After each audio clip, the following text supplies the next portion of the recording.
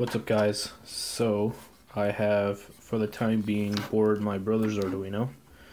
Turns out he had an Arduino too, and I have realized what fried this Arduino, and it was a very stupid mistake that I made, and that was I connected the battery to the 5 volts pin rather than the VIN pin. Needless to say, that ended up, well, frying the damn Arduino. Very stupid mistake, and definitely I will not make in the future. I wasn't really thinking, well, I thought it would, like, what could possibly go wrong, and it went wrong. So that's that. So I have my brother's Arduino, which is working perfectly fine, and I'm gonna showcase, well, this thing moving now. And another little thing that I changed was, it turns out that which ones is it? These two joints here, apparently, because they're flipped compared to the two joints that are on this side, on the right side, because the left joints are actually flipped, they rotate the other way. So giving a positive angle actually makes them go that way, versus giving a positive angle here makes them go that way. Whereas in Unity, the way I have it set up, positive angle makes all of them go forward. So that was a little change that I had to make in the actual Arduino code. Other than that, this is now working, and I'm going to be showcasing it now. So as you can see, the light is, oh my god, don't fall now. Okay. So as you can see, well, damn. Okay, I'm clicking test again. There we go. That's a little bit better, I guess. You kind of see the back legs are moving a bit more together, trying to push it forward.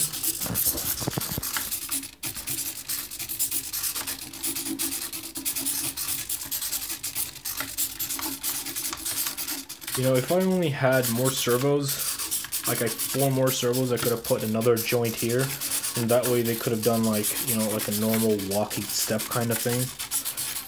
But with this, it's always going to be like one servo's, like, it's always going to be a servo that's dragging on the ground, causing friction.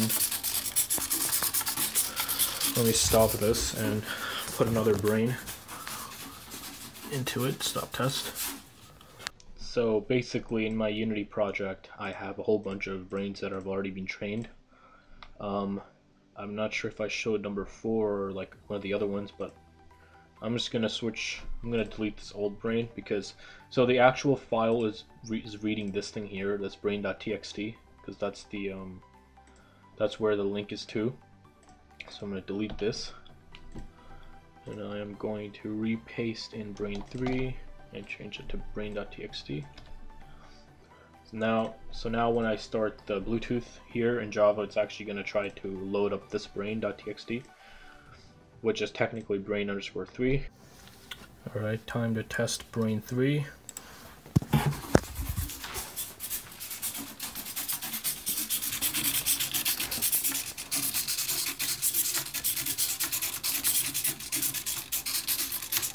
I might have to decrease the delay in the actual Arduino file for each of these joints. I think I've set them a bit high. It's around 100 milliseconds, which is, I think, way too high.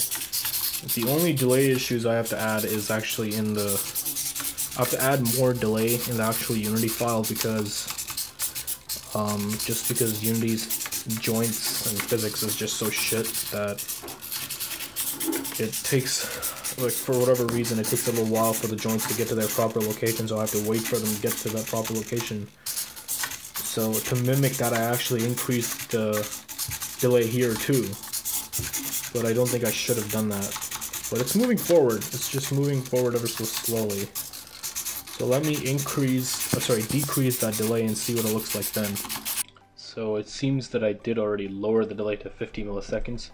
Previously it was 15 milliseconds, you can see here.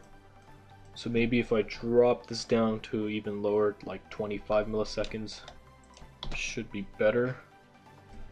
Actually, let me drop it down to 20 milliseconds. You can actually see here the data count 1 and data count 2. It's actually multiplying the effect, which is the rotation of the actual servo by a negative value, by -1, just to get them to move to the opposite way, because the back left and the front left servos actually rotate in the opposite directions. So when they get a data, basically just a value from the brain, which is Java side here, right? When they get that value, they basically multiply it by -1 just to get them to move in the correct direction. That was a very simple fix. So now hopefully this will get the robot to move a little bit better. Okay, time to test with the new changes. Alright, it's moving, you can see, considerably quicker now. The joints are moving considerably quicker.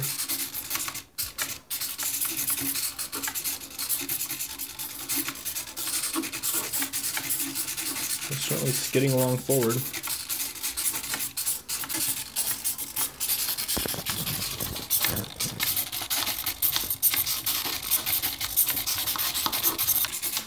Maybe I should try out a different brain. This one is okay. It just rotates a bit too much compared to going forward. Alright, this is brain_1.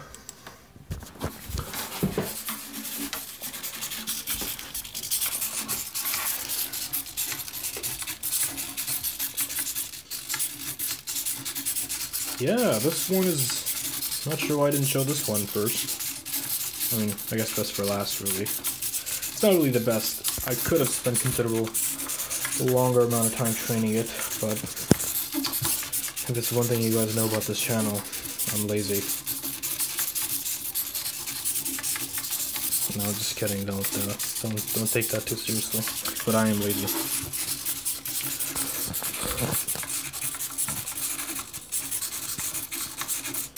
You guys can actually see a trait that I was constantly going for with all of the brains, and that was actually the back legs being very active compared to the front legs. Whoa, why is this robot getting all spazzy now?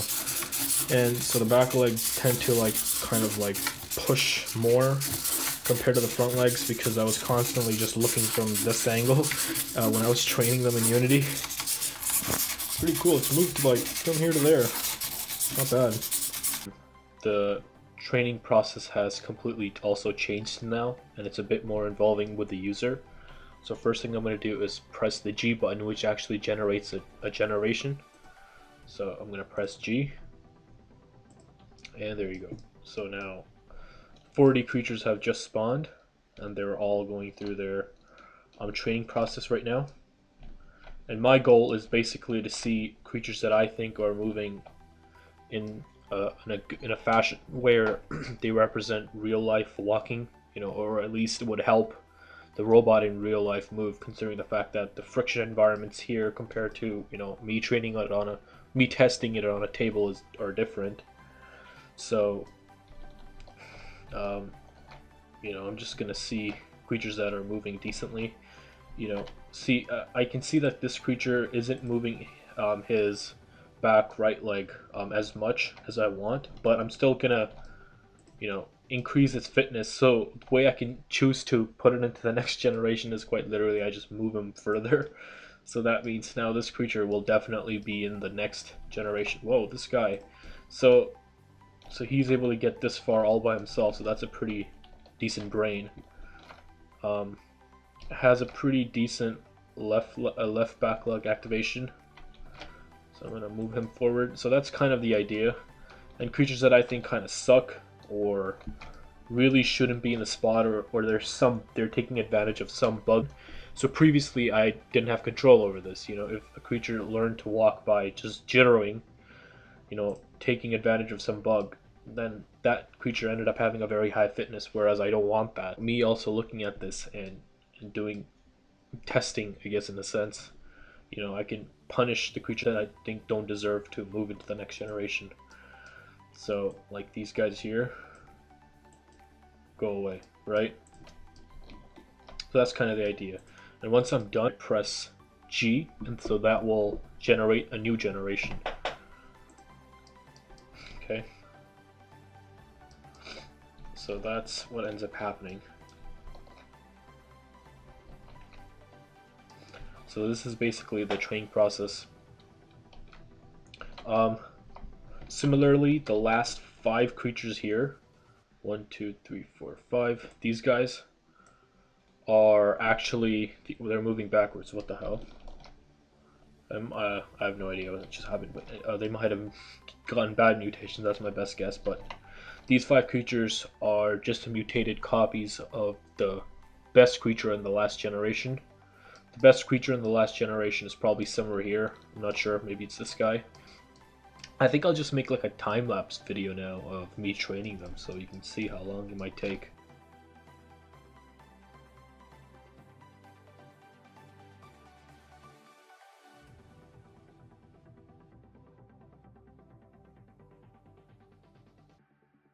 So now I'm going to be showcasing when one of the legs is disabled. You can see that this leg is actually still rotating, it's just that I have made it extremely tiny to the point where it wouldn't do anything. It doesn't help in helping the robot move forward. So this is the same brain that we just trained. It's just that now it's applied to every single creature because I made it so that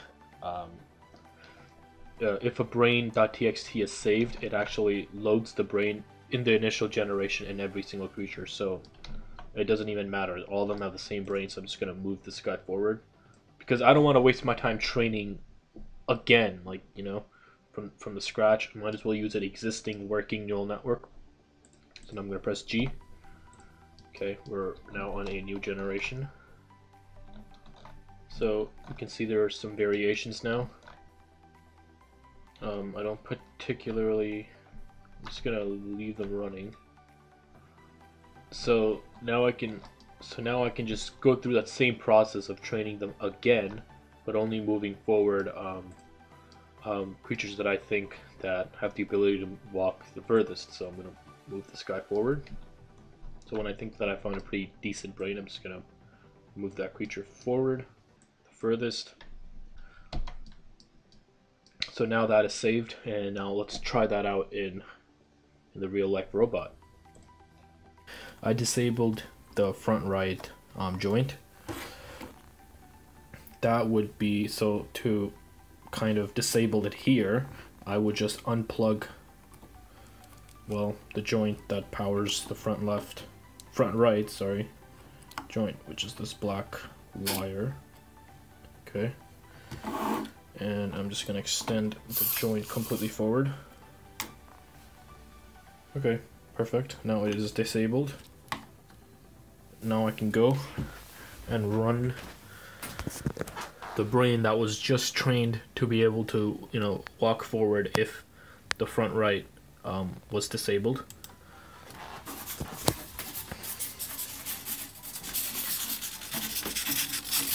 Let's see if it can actually move forward or not.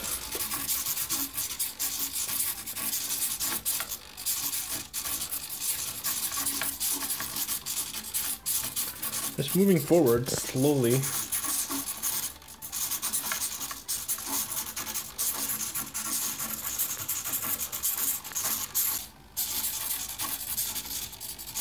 Alright guys, that's it for this video. This was really just a one-off project.